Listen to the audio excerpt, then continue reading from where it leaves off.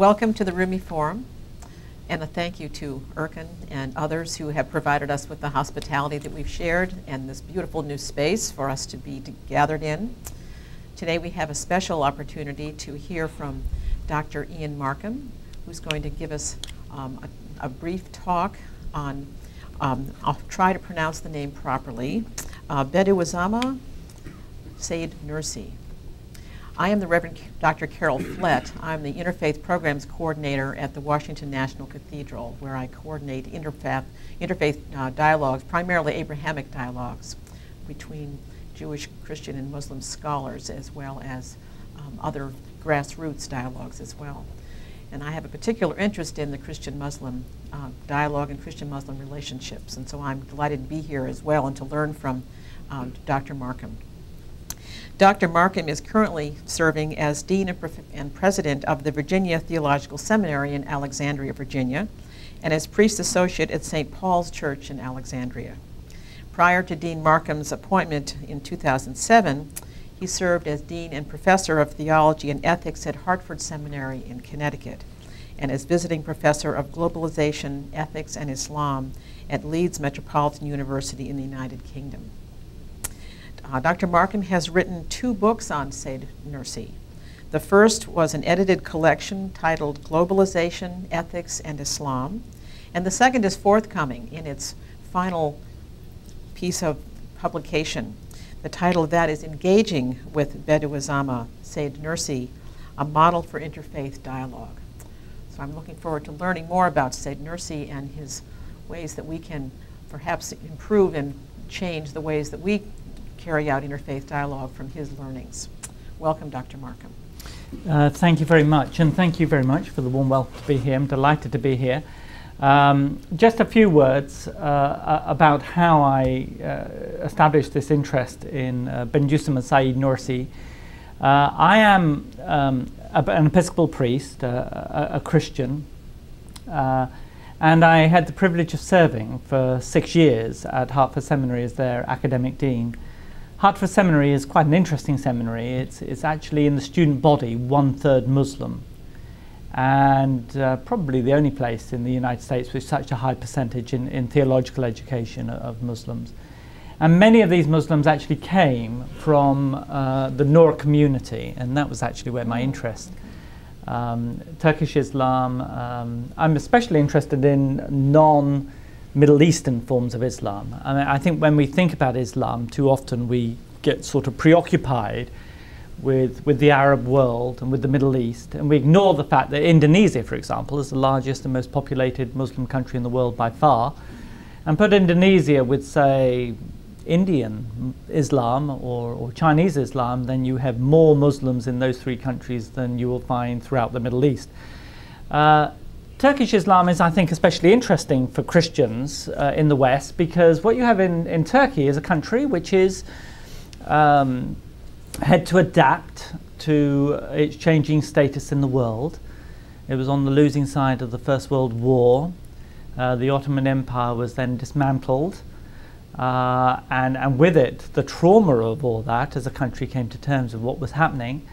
You had the emergence of Ataturk, an aggressively secular state grew and developed, a remarkable state which wanted to engage with westernization and democracy and modern forms of industrialization, so it went through a period of enormous upheaval. And Said Nursi was a key conversation partner in all this, and therefore I think for Christians, especially working in the West, it is a very, very interesting conversation partner. You will find on your seat a summary of what I'm going to say. So let me just speak for about 20-25 minutes, and then we can discuss and bring your expertise and thoughts, because I'm very sure, not least, our host knows a great deal about Bediuzzaman Said Nursi and will be able to share his reflections. I'm sure others will as well. Bediuzzaman Said Nursi. Bediuzzaman simply means wonder of the age. He was born in 1877 and died in 1960. So, as I've already noted, he lived towards the tail end of the Ottoman Empire, as the Ottoman Empire was dismantled. He lived through the First World War. He fought during the First World War. And it was during that, I think, his horror and fear of war very much shaped his faith and understanding. He also was a key conversation partner for Ataturk, and initially was inclined to be sympathetic to the project that Ataturk embarked upon, and then became more suspicious of it. And it became suspicious of it because he saw in the ruling elite a real antagonism to Islam, which worried him. And he wanted to illustrate that you can be a faithful Muslim and live in a secular state. You can be a faithful Muslim and support modernity. You can be a faithful Muslim and find ways of dealing constructively with the West and with issues of diversity within and pluralism within Turkey. So I find his writings fascinating. The primary source is the Risale-ur-Nur, all of which has now been translated into English. Runs to 4 volumes, which this is the words I have here, and I think you can find, as you can with everything these days, it all on the internet somewhere. And what was interesting for Nursi is I think he was one of the foremost theorists in Turkey, committed, devout, observant Muslim theorist who saw that the attachment between Islam and the state can be appropriately challenged. And he talks about that himself as the shift from the old Said to the new Said.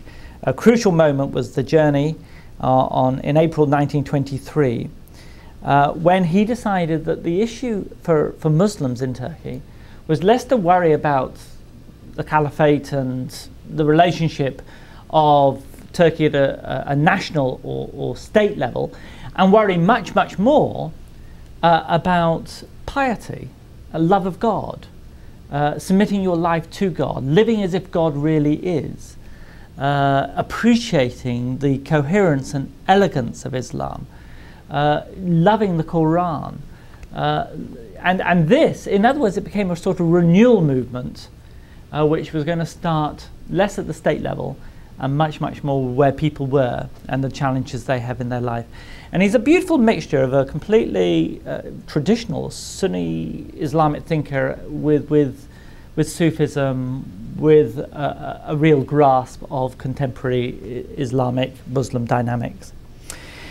So I'm going to identify 4 key themes of his thought, and it's difficult to be selective because he touches on everything. I mean, what's interesting about the Risale-ur-Nur, it's almost a sort of thematic commentary on the Quran, and it brings together in beautiful ways around certain themes, the key texts, and then reflects upon them. And I think the first thing one sees in Said Nursi is a commitment to being rooted. He is not, whenever I'm involved in interfaith dialogues or whenever I'm talking to Christians, they keep asking me about when are we going to find liberal versions of Islam. You know, Sam Harris in that dreadful book, The End of Religion, or whatever it's called. Harris muses on, you know, the only hope for Islam is Islam needs to get to a place where it doesn't believe Islam anymore. Well, that's not where Nursi is. Nursi is a person who actually thinks the Quran is true, that Muhammad is indeed the final prophet, that he's completely observant, committed, rooted, in place Muslim.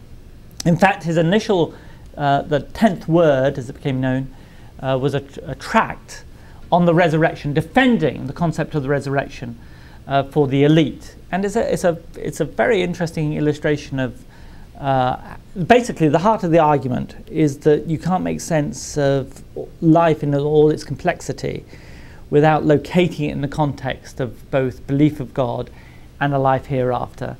And he constantly illustrates how your understanding of living and being will be incomplete until you recognize this bigger picture, this larger canvas. And he uses story and illustrations to develop that theme. And that was his first argument, proofs for the hereafter, proofs for the resurrection. So part of it's apologetics, defending Islam in the face of skepticism and atheism and a suspicion that perhaps none of this is true and all of it is to be associated with a pre-modern age. And he let me just quote his reflections on the Quran, where he talks about the Quran. The all-wise Quran, which makes known to us our sustainer, is thus: it is the pre-eternal translator of the great book of the universe, the disclosure of the treasures of the divine names concealed in the pages of the earth and heavens, the key to the truths hidden beneath these lines of events, the treasury of the favours of the most merciful, and the pre-eternal addresses which come forth from the world of the unseen, beyond the veil of this manifest world. And so he goes on. That's from the fourth droplet in the words. In other words, he is not your liberal Muslim in the sense of a Muslim who's skeptical about the truth of Islam. He comes out of that place of rootedness. He comes out of that tradition, and he believes fervently in its validity and insights. He combines that commitment to rationality and the elegance of Islam and the Quran with beautiful piety, which come off the pages. I mean, as a Christian reading this sort of material, you can't help but periodically be swept into moments of prayer as you encounter his reflection on the nature of the creation, or the beauty of God and God's interaction with nature. One of my favourite passages is where he's reflecting on the nature of prayer, and he's talking about the Islamic practice of 5 daily prayers and why it's important and precious. This again is from the 9th word of the volume called The Words. And he likens, and I think this is lovely, he likens the pattern of 5 daily prayers to the pattern of reflecting on one's life. So the initial prayer before sunrise may be likened to spring's birth, the moment when sperm takes refuge in the protective worm, or the first of the 6 consecutive days during which the earth and sky were created. So it captures freshness and new life and starting again. The time just past midday may be likened to the completion of adolescence, the middle of summer, or the period of humanity's creation in the world's lifetime.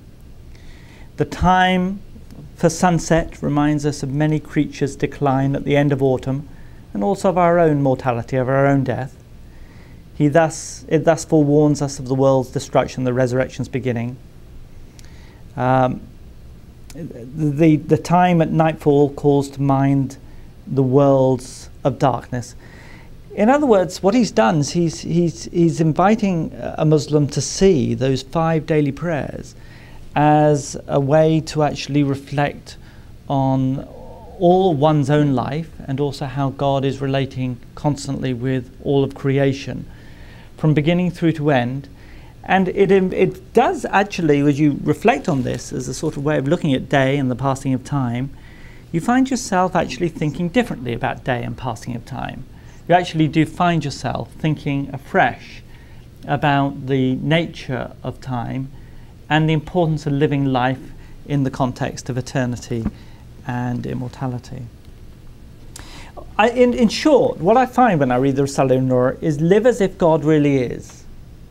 And actually that's quite an important challenge for Christians, because Christians are quite good at living as if God might be. Certainly the mainline tradition of which I'm a part. But in Nursi you get a very strong sense, live as if God really is, and if God really is, then let it really make a difference to one's life. The second key theme is his attitude to the state, which I think is very, very interesting. He actually famously said 99% of Sharia consists of ethics, worship, afterlife and virtue. 1% of it is related to politics, about which our principal rulers ought to think. And elsewhere he actually writes that when it comes to leadership of a Muslim state, or a state predominantly occupied by Muslims, you don't worry about whether your baker is a Muslim or whether your silversmith's a Muslim. So what you need is good leadership. You need good leadership which can serve the people effectively. If that skill set is found in a non-Muslim, then that's fine. I mean, this is actually quite a striking, for the conversation within Islam, this is quite a striking position to take. Yet, he's not indifferent, and no Muslim can be, to how state and nationhood is organized. So you get, throughout his writings, real concerns about usury, real concerns about the poor, the obligation to take care, commitment to justice. So he wants to put pressure on rulers to act in just ways and support those which have least, running parallel also with a strong sense that that is the Muslim contribution to the state, not necessarily that Muslims run the state. And this is, I think, a very distinctive position in the Islamic world. The third feature I want to highlight is his commitment to dialogue and non-violence.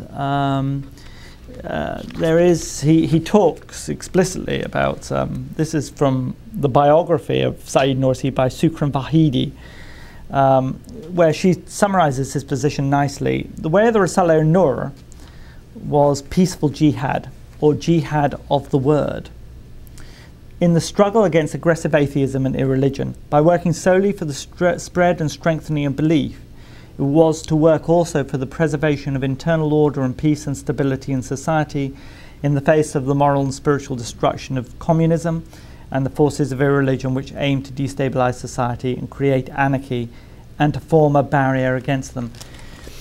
It's quite clear that Nursi was deeply committed to non-violence. I don't think the category pacifist would necessarily apply, because that's not how the question would be framed. And certainly I think Nursi, as every Muslim, is committed to the right of self-defense.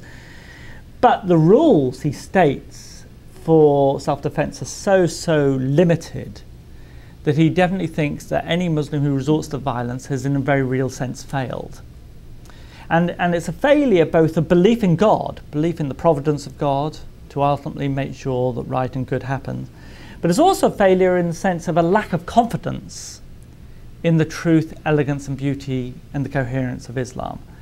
So it's like a sort of child who's got a very strong identity and is secure in who they are, can then go out in the world and worry less about encountering disagreement or oppositions. When you have that self-confidence, says Nursi, you should be able to interact much more constructively with difference and diversity.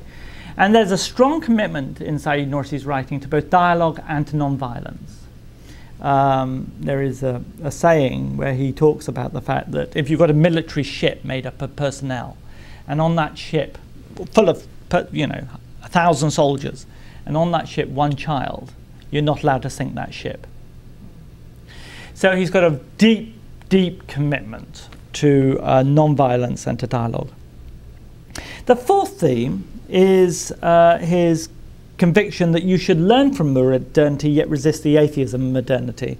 He very much saw that we were at a time when the people of the book need to form some sort of alliance against Richard Dawkins, against Sam Harris, against Christopher Hitchens, against those who really do think that you can make sense of the complexity of this world without reference to any sort of transcendent belief in God. And he spent a lot of time talking about the two Europes. One Europe which we can learn from in terms of science and understanding of the world in all its complexity. The other Europe which is attached to materialism and to positivism which denies the existence of God. So now the other thing it's important to stress is that this has been a hugely influential movement. I mean, given the literature which has been written on the Egyptian Brotherhood, which probably numbers hundreds in terms of adherents, this is a movement of literally millions. I mean, and numbers vary because, of course, people don't join in ways that you can recognizably identify them. But from a conservative estimate of, say, 6 million up to 9 million. So it's a very major Islamic movement in the modern world, which people don't know very much about. But, in my judgment, I think it's hugely important for us to know more about it. And there are three reasons which I just note at the bottom of your handout.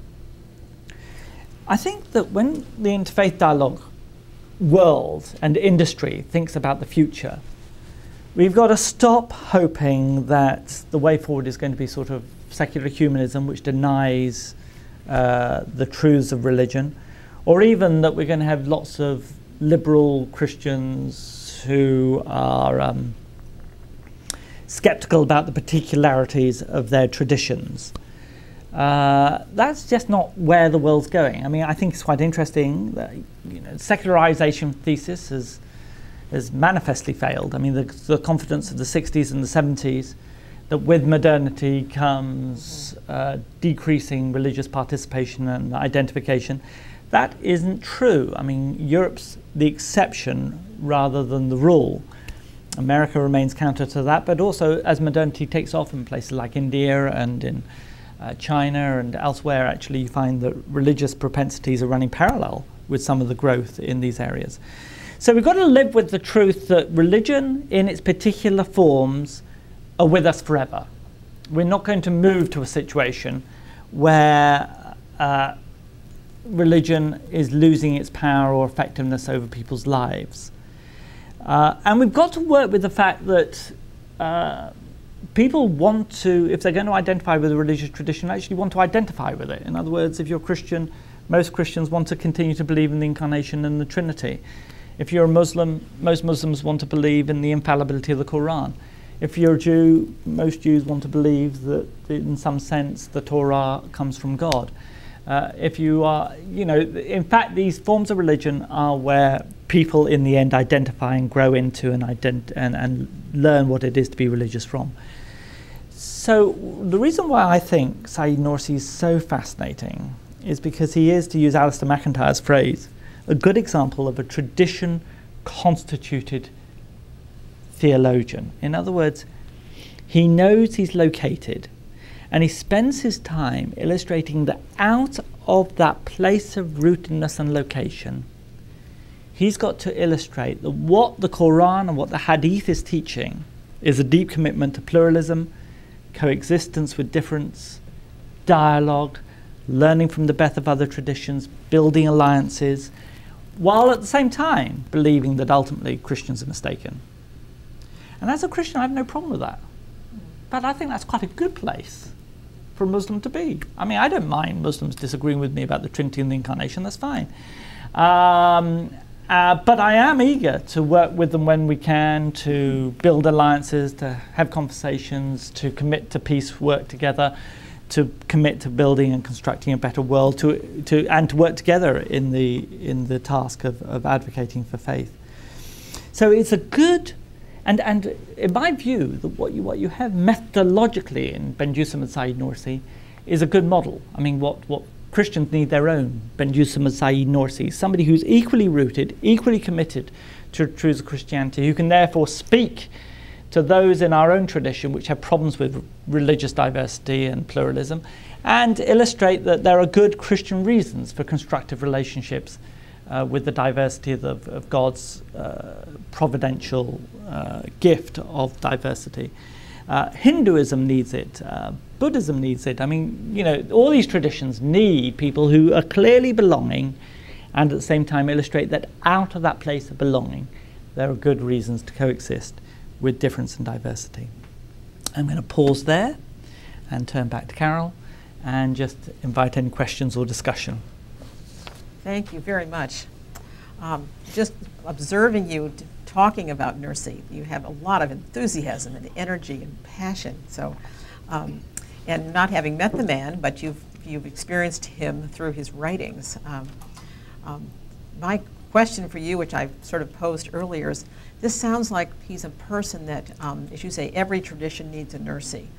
But how can other traditions, non-Muslim traditions, discover Nursi in order to apply those principles of finding that person who can bridge the modernity and the religious traditions? So do you have any ideas of how we can bring Nursi to Christians and to Jews? That's a good question. I mean, I'm very interested in the sociology of ideas and how ideas catch on and how certain groups become famous and how certain individuals get attention. And I have a sort of suspicion that actually that's quite haphazard. I don't know whether history is always fair to those who deserve attention.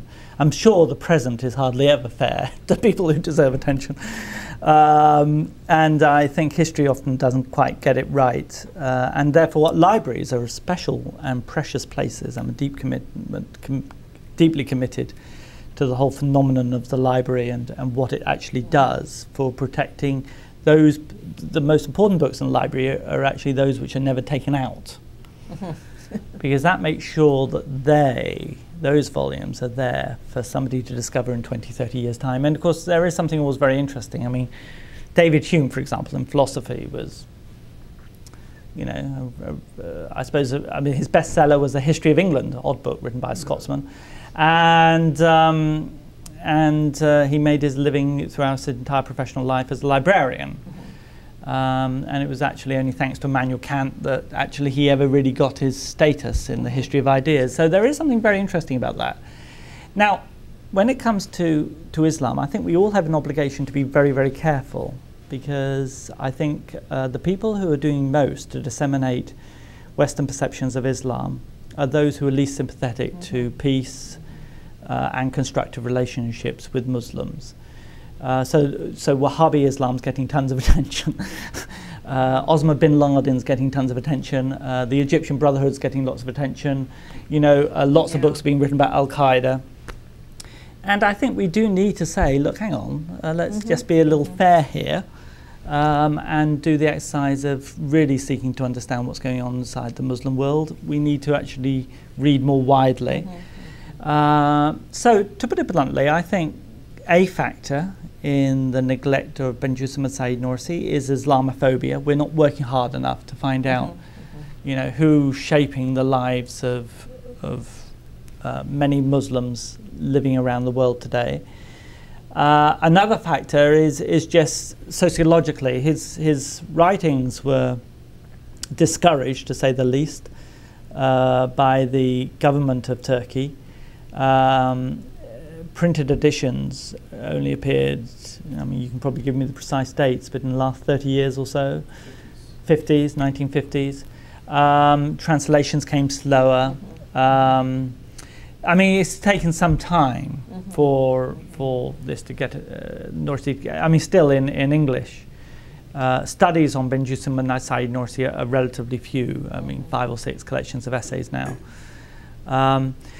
But here you have an inspiration to literally millions. 9 million's up there. That's bigger than the Episcopal Church by several times over.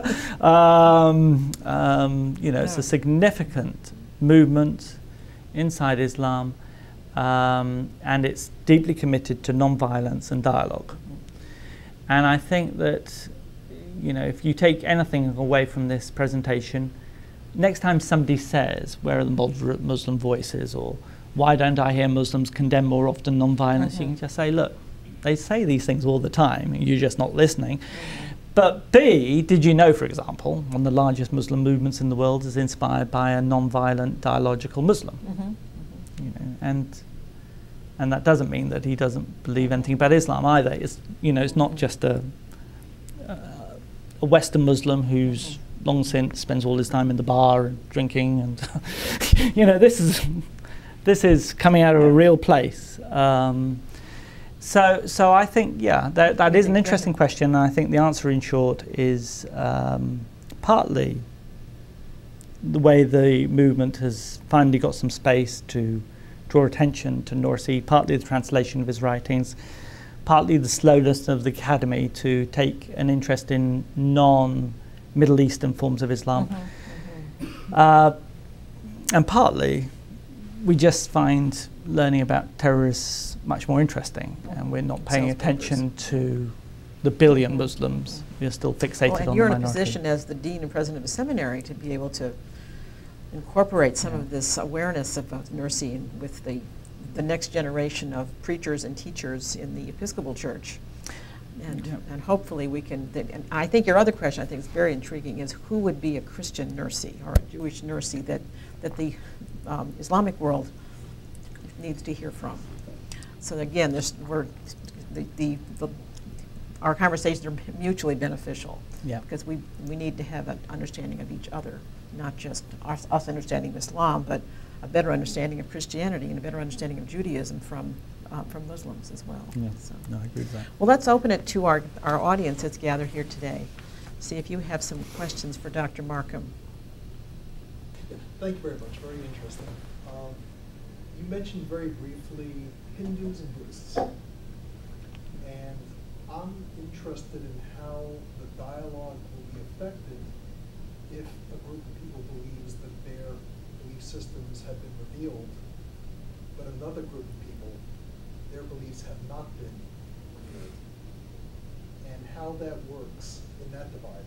And I think, so much of our attention has been focused into Jewish, Christian, Muslim dialogues. That's where the hotspots have been. But if you look over toward India, into that region of the world, there are other fault lines that are at work. And very strong identities and very strong egos also. And I'm wondering how we cross that divide, because that belief will be a barrier. That's a very good question. I delivered the Teape lectures when I was in India, and I did them on the Hindu-Muslim dialogue primarily, because of course that is a huge issue in that country. The Hindu-Muslim. What did I say? Hindu-Muslim dialogue. That's right. Because that's a significant and difficult relationship to. India is a beautiful country, a remarkable country. And it's a real question about how the two coexist. And as you know, there has been over the last 15, 20 years a fairly aggressive backlash against Islam and Christians and Sikhs by some Hindus who felt that they are in the end all invaders. And what I find really interesting about when you look at some of the literature which came out of the BJP, for example, in their early days, when you read that literature, the primary argument seemed to be the natural religions of India are ones that are deeply inclusive. Islam is a non-inclusive tradition, therefore it isn't authentically Indian. It's a really interesting sociological. It's a very interesting argument, really. It's slightly paradoxical because it's a tradition which doesn't include. We can't include you. It's a slightly that form. Now, of course, Congress got re-elected and so on. So things have moved on and settled down a little bit. But what I find quite interesting is that. I think you're right to say that interfaith dialogue needs to take seriously the particularities of situation and context. So on the whole, I'm not in favour of generic sort of United Nations interfaith dialogues where we all try to come together, the leaders of world religions, and solve all the problems of the entire world. Because, in the north of Ireland, the conversation was very, very much intra-Christian, and you had to understand the particular dynamics between Scotland and Ireland and English and all those sort of, and it comes out of a Presbyterian and Catholic, and that's the dynamic in that particular place and setting. In India, it's a sort of fear that the changes brought about by the imposition of the secular state by the British as it departed and so on created a sort of nervousness about too much change undermining core historic values in Indian society, which created part of the backdrop for the conversation which needs to take place there between Hindus and Muslims. So therefore I'm much more in favour of what I call contextual dialogues which acknowledge place, location, local, focused on the particular dynamics and histories that make up the traditions that need to have those conversations.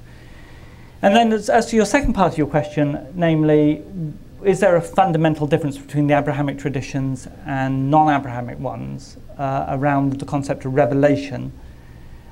Actually, I mean, the thing about Hindu theologies, of which there are thousands, of course, and the whole name is a European imposition, and but there's still a very deep commitment to revelation in those traditions. That there is a text which is in some sense authoritative, which shapes the understanding of what's true. So actually, I think the concept of revelation is shared across, I mean, even in Buddhism, you get that. So, you know, the Buddha made a discovery of a truth which then all of us are invited to participate in. So actually, I don't think that's necessarily the divide. Is the divide then that some people think they're right and other people think they're wrong? I'm less worried about that divide. I think that that's one divide we've just got to get over. In other words, I have no problems with people meeting who disagree fundamentally. Acknowledge that disagreement, share it, enjoy it, have it out, and then just move on. Okay, even though we disagree, we've still got plenty of work we can do together, like peacemaking or justice or living together constructively. There's that superb study, which I really do recommend, Artosh Varshni's study, social scientist out of Harvard. And it's a really interesting study because the question was so sort of obvious, really. He did a study of communal violence in India between Muslims and between, well, Hindus and non-Hindu groups, actually, not just Muslims. And he asked the question, why do some cities erupt and others don't? Especially when those cities have the same percentage of different faith traditions. And the answer he gives is really important for the interfaith dialogue movement to learn. The answer Artosh Varshni gives is this: those cities which erupt are those which lack formal interfaith structures. In other words, too much can be made of, oh, we all live together happily here, we shop together, you know, we get the milk from the store, you know, everything's fine. Those sort of informal connections. But we've seen that they blow up quite effortlessly in Croatia, and, you know, those informal networks don't work. What happens, says, where you've got strong Muslims, Hindus in some sort of structure, be it around business, be it around politics, be it around some sort of structure, and then when there's the provocation, they then are a vehicle through which people connect and calm. And that was it. Structured interfaith organizations is a major factor in preventing intercommunal violence in Indian cities. And I think that that's actually something we need to take much more seriously. Local, contextual, worry less about theological differences and rather more about the immediate context and structures in those places. I wonder if in our teaching, because one man's idol could be another man's deity, and vice versa, if we need to build in, even if we don't agree with it, a respect for whatever that person's representation is. Yeah, no, I'm all in favor of respect, full stop, yes. Respect's very important, and of course, yeah, no, definitely. I mean, for me, I sort of see religious disagreements as analogous to all disagreements. I think we overstate the differences. You know, if you put a Democrat and a Republican together and they're disagreeing about, I don't know, whatever, the Iraq War, there ought to be still a respect for each other's arguments, certainly a respect for each other people as human beings. You can share the disagreement, you can try and persuade each other, and then if you're not going to persuade each other, you just move on and talk about other things. And that's largely how I see, you know, I disagree with my wife about all sorts of things, and that's how we operate. I mean, I'm sort of a big fan of, let's not overstate the nature of religious disagreements, and let's learn to live with them more effectively. I'd like to comment just briefly on your report of the study in India, because I've had a number of conversations with Iraqis who grew up in Baghdad as children, where they lived and played with Christians and Jews, and people I've talked with from Islamabad who said the same thing. But when there was a change in the political structure, there was an eruption of hostility between the groups. But in those places, they really lacked that formal interfaith structure that you're recommending. They just didn't, there was a void. There wasn't anything to hold it together once there was a shift in the political leadership. So it's a really important lesson in our own country as well. I mean, post 9/11, my experience was in Massachusetts, where we had a formal interfaith structure in a particular community prior to 9/11. So when 9/11 occurred, we had an immediate method of responding and communicating with each other. Yeah. And so I've learned that personally, but I want to sort of highlight that recommended formal interfaith structure as a way to maintain harmony in the midst of adversity. Yeah, I agree entirely with that. Is it okay if I sit down? Like we're chatting. Can you have a mic? Do I need a mic? Where's the mic? Okay. No, we're making sure you're heard on the podcast. Oh, okay. Theologically speaking, it's fascinating to me how sort of similar and common the questions about the nature of God are among all these different religions. I mean, there are basic questions. Okay, there are basic questions about the fundamental nature of God. You know, the same issues of predestinationism versus free will get addressed, and if he's all loving and omniscient, you know, the evil problem. I mean, in Nursi's dialogue, is there anything that a Christian would find alien to their concept or understanding of the nature of God aside from the Trinity? I mean, aside from obviously we think that there are these three in one, and that doesn't violate monotheism somehow. Could you sort of theologically address it? Okay, thanks. Yeah, no, certainly. I mean, well, it's interesting, isn't it? I mean, the Thomas Aquinas, the great Dominican friar of the 13th century, of course, gets credit for probably thinking through with enormous depth the classical idea of God, which, of course, is in the Summa Theologica, he explicitly acknowledges his debt to both, supremely, of course, Aristotle, which we're enormously grateful to the Islamic world for preserving that part of the Aristotelian corpus on which he drew, but also to Muslim theologians. I mean, it's quite clear, and to Jewish theologians, it's quite clear that Aquinas actually did learn from the conversations about divine simplicity, for example, from a Muslim theologian, which he then used in his own understanding of God. And David Burrell, in his excellent work, documents this, I think, superbly well. And so therefore that work of, okay, here we are, puny little creatures in a massive universe made up of billions of planets and solar systems and galaxies, trying to work out what the ultimate creator's like. There is something very healthy about recognizing that work should be done, drawing on a range of conversation partners across traditions.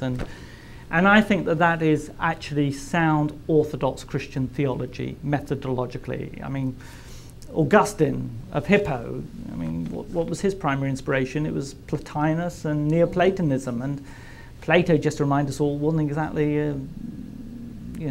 a card-carrying baptized Christian. So we're all in the business of this, and the tradition always has been, and in one sense carrying on doing that is an act of fidelity to Christianity. You're not betraying the tradition when you think in those sorts of ways at all. Nursi is very classical. I mean, he would, so divine immutability is there. I mean, it's a very, basically I think what's happened in the history of ideas when it comes to God, there are those which stress God's distance from the creation, and Nursi's in that school of thought. And those which stress God's closeness to the creation, the immanence of God, the immanence transcendence. And there are Muslim thinkers, actually, who talk in very radical ways about God's immanence in creation. So that conversation continues in traditions, across traditions, amongst theologians, and actually, those two differences are still very much there. I tend to think that the Trinity is an interesting one. I mean, Trinity is clearly a major issue in the Christian-Muslim dialogue. And that is but Christians often don't help here because we're not very good at explaining what the tradition claims about the Trinity. And I think we can and should be much more imaginative about that conversation. I mean, I think the most important, Thomas Michel, the Jesuit theologian, I think it's been helpful here when he stresses that the dilemma that Christians face is comparable to the one that Muslims face. Both traditions said the eternal word must be eternal, because God doesn't just arbitrarily start speaking. So for Muslims, that's the Quran. That's the eternal word, and it must be eternal, pre-exist creation, as you heard from Said Nursi and I quoted just a moment ago. Christians actually said the same thing, but we locate the eternal word not in a text, but in a life. And we then said the same thing. The eternal word must be eternal and pre-exist creation. And of course, the doctrine of the Trinity for Christians was the Christian way of safeguarding monotheism. So we wanted to make sure the eternal word and the creator are wrapped together. So we talk about God as triune, the eternal word aspect of God, the creatorial aspect of God, and of course the third person of the Trinity, that aspect of God that makes God present to us now, the Trinity, the Holy Spirit. Those three things, we didn't want three bits of God hanging around, so the Trinity was always the Christian way of hanging on to monotheism. While, and once you start talking in these sorts of ways, we face the same problem. This is how Christians solved it. I think that's a very healthy way to think through the relationship of to discuss the Trinity with Muslims.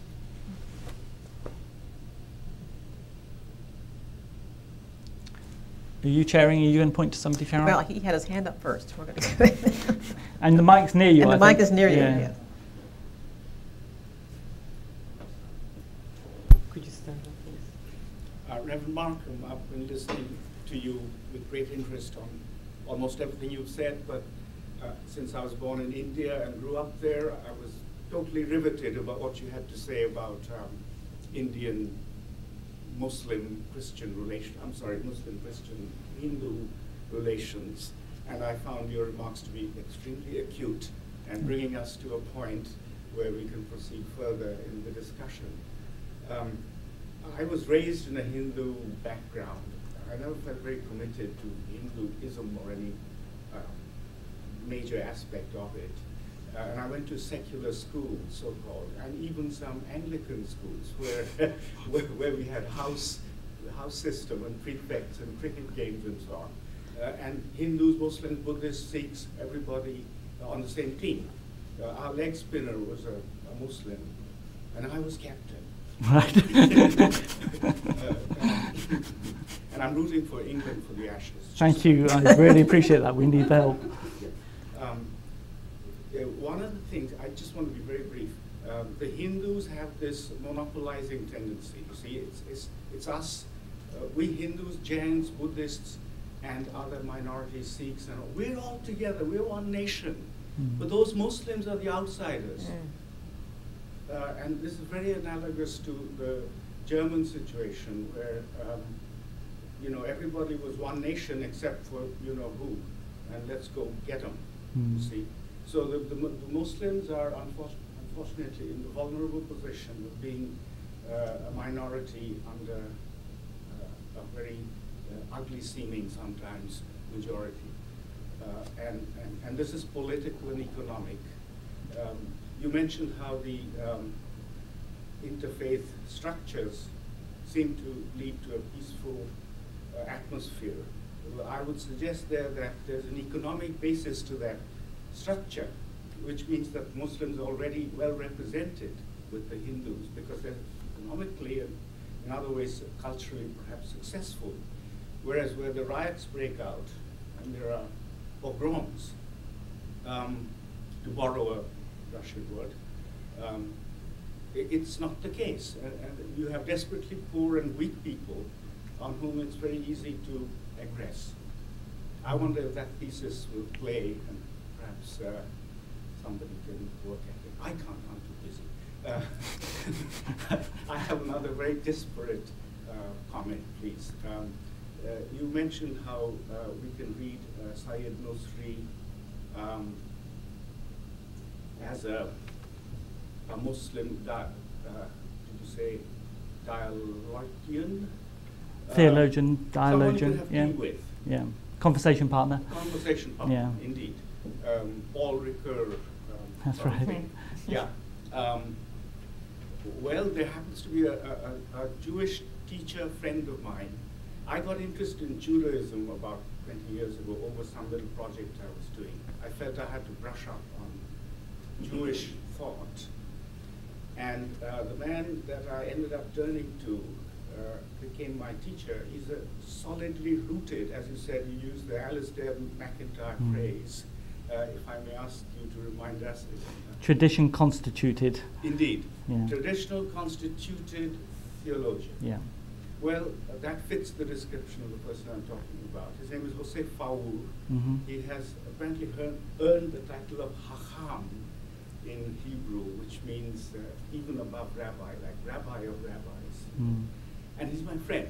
And he writes these very interesting books, the latest of which is called The Horizontal Society, Understanding the Covenant and Alphabetical Judaism.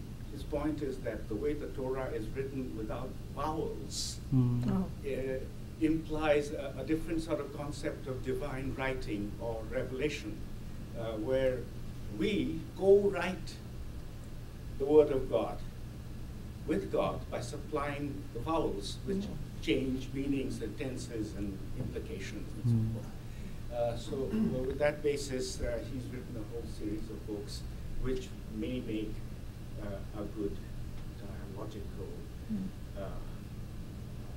what should I call it, library, a little bookshelf that we can, along with people like Nursi, we can draw upon. Thank you very much. No, thank you for both those comments and for the richness of them. And thank you especially for rooting for England in the Ashes. I appreciate that a great deal. For the Americans unaware of what that is, that's the great rivalry between Australia and England in cricket. One enormous dynamic, of course, in the Hindu-Muslim relationship in India is the relationship with Pakistan and Kashmir in particular, and that is that's part of the deep complexities of that particular conversation, which is one of the reasons why the context is hugely important, and you acknowledge all these complexities in that place. And then finally, thank you for the suggestion of the name, and I agree with you. There are. What's good is that we're moving into a place where I think people, the Hans Kung type approach to interfaith dialogue, which was much more global, or John Hick, the Englishman who organised the pluralist hypothesis and so on. I think that approach has almost had its day, and we're now much more searching for people who come out of a tradition and because of their fidelity to that tradition can give good reasons for going into the conversation, and then once in the conversation, let the conversation go where God takes it. And that in one sense is much closer. I mean, Thomas Aquinas said horrible things about Muslims, so let's not set him up as a model, but he managed to have his horrible things about Muslims while at the same time reading them and taking them very seriously. Now let's get back to respect. So we'll get rid of the horrible things that Thomas Aquinas said about Muslims at the start of Contra Gentiles, and focus much more on. So let's have respect, but let's also have rootedness and in place, and then seeing where the conversation goes. Yes, please. Hi, I've been involved in what you called grassroots interfaith dialogue, first in Germany and now for the past 2 years here in Washington, D.C. for a while now. And it's been my impression that usually once you have people of faith together, they can agree about the importance of faith and they can find that course of action to take together to improve the community. But where it gets difficult, and that's something I see in the so-called dialogue between Islam and the West, is when you have people who don't place much importance in faith or who are non-believers, explicit non-believers themselves, debating people of faith. So I was wondering whether you could design some kind of a structure that will include both secularists or atheists and people of faith in a mutual dialogue to improve the community that we all live in together. I think that's a very good and interesting question. I mean, America is so odd, isn't it, really? Because, you know, you think about the bestseller list over the last 10 years or whatever. You've had the Christopher Hitchens, Richard Dawkins and Sam Harris do very, very well from the atheistic, secular, humanist end of the spectrum. You've had running parallel with that, the sort of Left Behind phenomenon, the 60 million copies now which have been sold, fictional portrayal of the end of the age, American fundamentalism, evangelical fundamentalism. And that speaks to America's, one joy of America is how do you get both of those groups to the table? How do you encourage evangelical fundamentalists to join the conversation? And quite a lot of Islamophobia is coming from that group. And how do you get Sam Harris, who's written, I think, really cruel things about Islam in his book. So how do you get both those constituencies at the table? And I think that's a good challenge. I mean, I think it's an important one to try and do. And learning to honour the voices on both spectrums, learning to understand the deep commitments of piety and love of Jesus that sort of inspires evangelical fundamentalism, and understand the sort of commitment to Enlightenment values and toleration and feminism and gay rights that often inspires secular humanism, and recognising strength and in those conversations. I think the key to all this is A, finding interlocutors willing to come to the table, B, making sure that they're given plenty of space to actually explain their understanding of the world. And one of the best ways of doing this is story. I mean, we're shaped by who we are and the families we were brought up into and the background we had and the games we played and the places we've lived and the languages we learned and the values we started appreciating and the impact of parents and so on. So letting all that be part of the conversation. And then, yes, finding ways of allowing the difference to be recognised and then moving beyond it. So you don't deny it. I mean, I'm not into interfaith dialogues where secular humanists meet people of faith and all they do is debate whether or not it's true. I'm also not into dialogues where they meet and they never talk about it. The secret is to meet, spend some time talking about it, and that can be very enjoyable, very rich. And often in the process of that, you know, the secular humanist learns that the sorts of gods they don't believe in, some of their interlocutors don't believe in as well, and so therefore it moves the conversation to a different place. And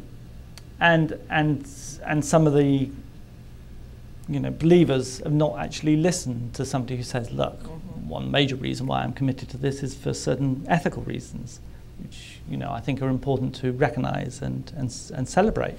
So you can have all sorts of quite healthy dynamics.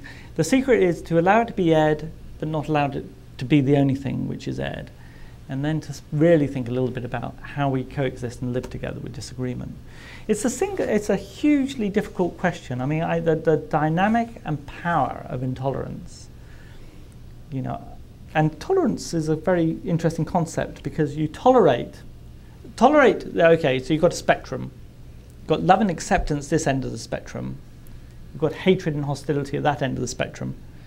Tolerance isn't love and acceptance. When you use the word tolerate, it means you disagree, you think they're mistaken, but you allow them. Now, actually, it's a very begrudging allowance as well. You know, so it's a very important concept for this world to get its head around. And working out reasons why you tolerate is actually really, really difficult for people. We all find it difficult. We all want to draw a line too quickly that we disagree and therefore we have to hate or be hostile to. Finding ways of living with disagreement in a constructive way is, I think, very, very important.